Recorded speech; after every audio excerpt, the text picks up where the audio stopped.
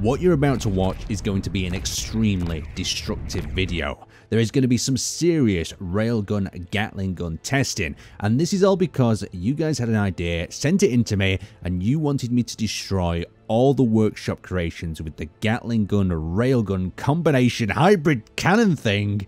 So there's gonna be some carnage. So starting up, let's have a look at the Gatling gun railgun. So this is a giant rotary railgun that fires in sequence to keep up a constant rate of fire. Now this is nothing new. This has actually been on the Steam Workshop for I believe over 2 years, but all tech and space engineers, it goes around in circles and it gets forgotten after a while. So I wouldn't say this is forgotten, I'd just say it's not very popular because it's not functional in a survival sense. And it's not functional in a survival sense for a few reasons. Number one being all these hinges and rotors that are connecting it up, and number two, that none of these railguns are actually connected to a cargo, so you'd have to manually reload each one. But they are easy issues to resolve, but having this weapon on a server would most likely get you banned. So let's get our testing underway. The idea of this video really is to have a look at this weapon and also really kind of have a think about how we could turn this into a practical application with less hinges and less rotors that could make the railgun a lot more viable in a realistic sort of battle. So let's spin this thing up. As we hit 1, you can see the railgun starts to fire. Absolute destruction and damage. Let's try and cut a component off. So we'll hold ourselves in place there. We've got a little bit of thrust going on. Let's get our camera into position if we can. Oh, I've lost everything. So you can just see the rapidness of that railgun, how quickly it can cut through different components. So you can see I can wiggle it about here. Let's get a better angle. So the railgun itself is absolutely deadly at cutting through armor. It has no explosive damage, so that's something to consider. But just the volley of railguns, how quickly you can cut through a ship. So if we move ourselves up into this position, we start maneuvering ourselves around, we could cripple this ship very quickly. And the other thing we could do is we can also maneuver if we've got quite a mobile ship, and it does seem quite a stable type weapon. Let's go back up to our top here. Let's attempt to cut one of these engine bays off. So if we just keep our fire focused up along this little rim here, we should have one of these engine cells taken off in no time at all. You can see there's also a little bit of ricochet as that railgun bounces around from different components. It causes even more damage. So there we go. That engine cell is off.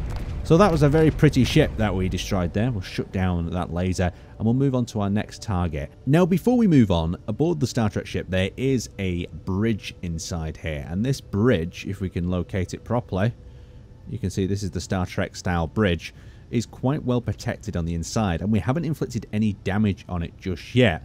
But this is where these railguns really come in handy. So if we get back into our cockpit and we aim our railgun at the point that we think it's going to be, you can see the rounds are starting to come in.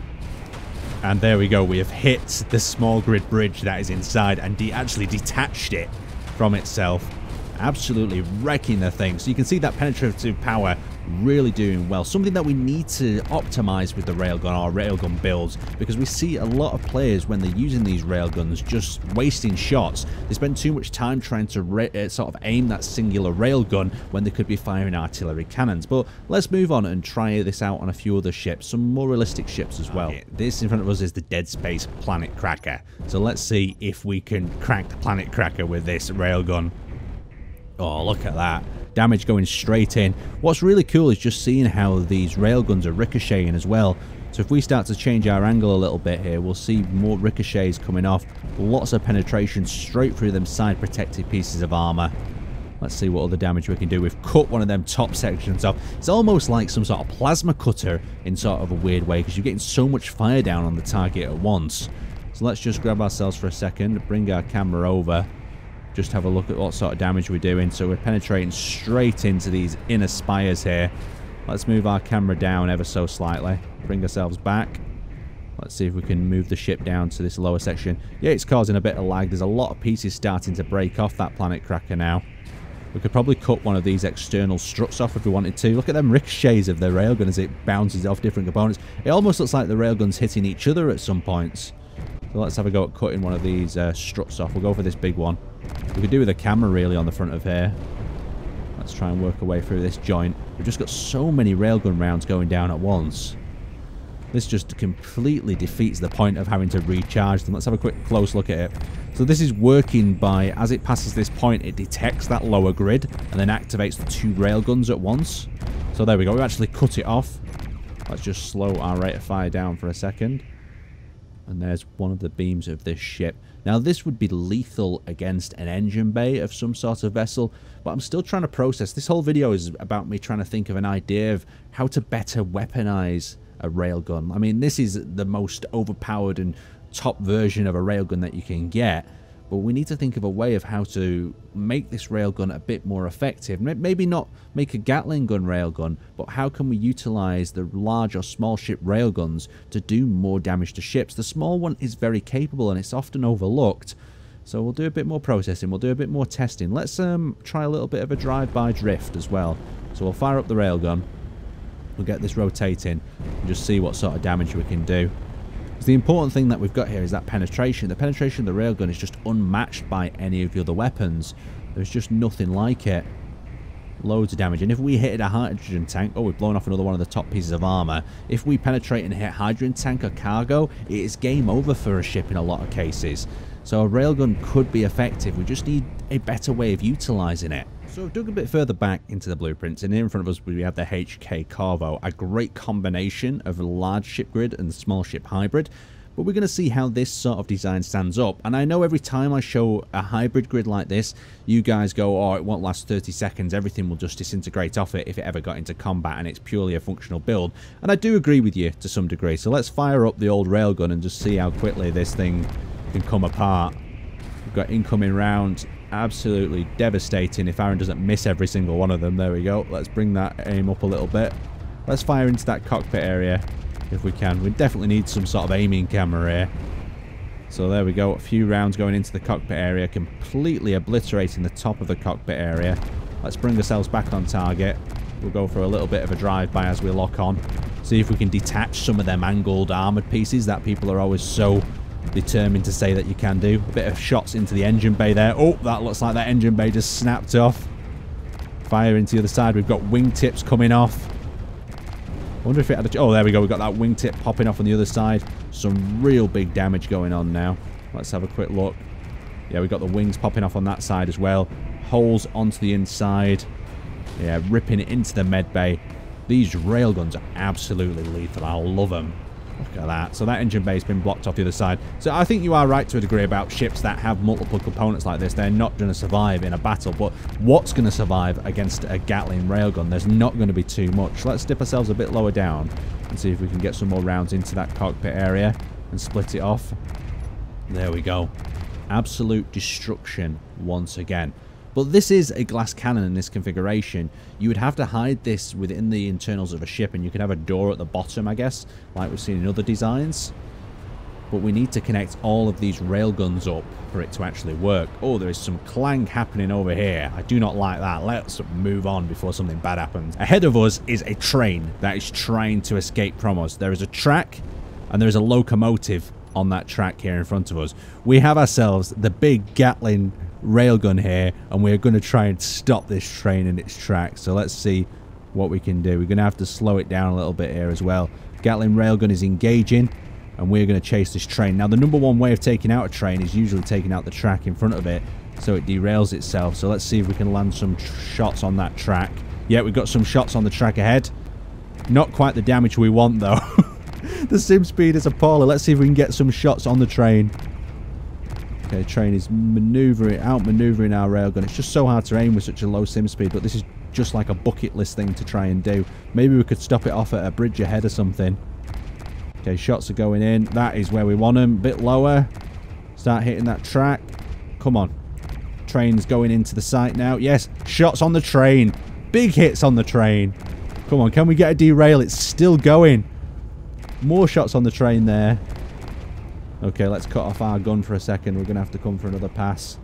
We'll grab our camera as well while we're slowing down. Bring our camera over. It's going to be a bit laggy as we catch things up.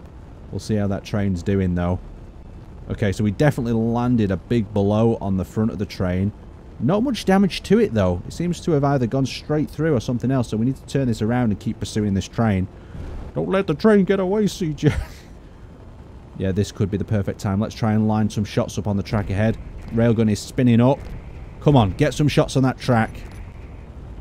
Yes, yes, good hits, good hits. We need to aim a little bit further ahead.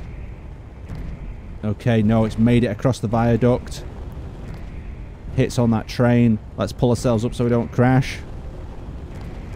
Still doing really well keeping alive, that train. Oh, are we going to crash ourselves here? No, we're not. Let's bring ourselves into a bank, use them under thrusters if we can. Oh, we've got some more rails. I think this one's going to be going straight ahead, though. Let's bring ourselves back around if we can. Let's try and hit that support pillar in the middle there. Come on, Gatling gun, do your work. Railgun, come on. Come on. Let's take down this bridge. Let's stop this train right here. So I managed to fly ahead and the train is now approaching the bridge. I've took out this bridge section with the railgun. It just took a lot of time with the sim speed, so we're going to see the fruits of our labour here. Oh! Oh no, the train is going. Oh, this is horrible, but this is exactly what I needed to see. So as you can see there, that segment of the bridge is completely gone, and that train does not like that one bit. Now for our next test, we have ourselves a Wanderer class exploration ship heading out ahead of us. Now it is blasting forward and it looks like it's launched itself a little bit of a fighter, so we're going to move to intercept it. We're going to activate our thruster full, we're going to chase it down, and remember, railguns have an incredible range here, so let's set that railgun to firing. And let's see if we can land some shots on the target. So we're firing straight at it. Railguns are currently out of range. We need a bit more thrust going on here. Let's close ourselves in. So we are at max thrust there. Let's disable our inertia dampeners. Let's see if we can start landing some shots on target. So railguns are now going in. Missing the target ever so slightly. Let's lock ourselves on with our camera. Oh, railgun is totally off target. Trying to aim this in third person isn't a good idea. Okay, other weapons are coming in. We are coming in hot from behind as well. Railguns are still going off. Oh, it looks like we might have a collision here on our hands. Oh, goodness gracious. We've taken some damage. Let's see if we can intercept this from the front. We'll activate our thrusters, slow down a little bit. Get some more shots on target, penetrating straight through them layers of armor on that really lightweight grid. I think that one was right into the cockpit. Yeah, some right into the cockpit there. Let's see if we can move it a little bit to the left. That little interior Gatling turret is not doing too well. Let's bring ourselves a little bit lower down. So our railgun, our rotary railgun is damaged at one point. But we're still doing a lot of damage towards the target. I was expecting a bit more damage, but it seems as soon as we start moving, the actual railgun's damage is spread out among the target. That, of course, would be quite logical. Let's bring ourselves down here behind. Our other weapons are doing just as much damage. I hope this is giving you some ideas for how to utilize the railgun a bit better. I know a Gatling gun railgun isn't a great utilization. It's actually a bit of a wasteful design. But from this, we can start getting our brains working a little bit. Let's have a look. Oh, look at that. The whole cockpit area has been blown off. The glass has come off the back here. Oh, big hit on some sort of hydrogen towards the back there as well.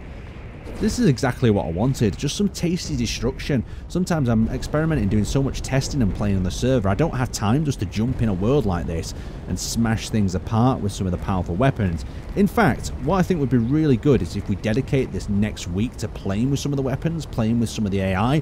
Let me know in the comment section of this video below what sort of weapons you would like to see. Let's talk about some of the old weapons that we haven't seen around in years. Let's put them to test. Let's talk about some of the vanilla weapons as well. What's better, an artillery or a railgun? Let's try and answer some of these questions this week and just have a bit of a blast playing around with these weapons in the videos that you're about to see. Anyway, I'd like to thank you guys for watching, and hopefully I will see you in the next one.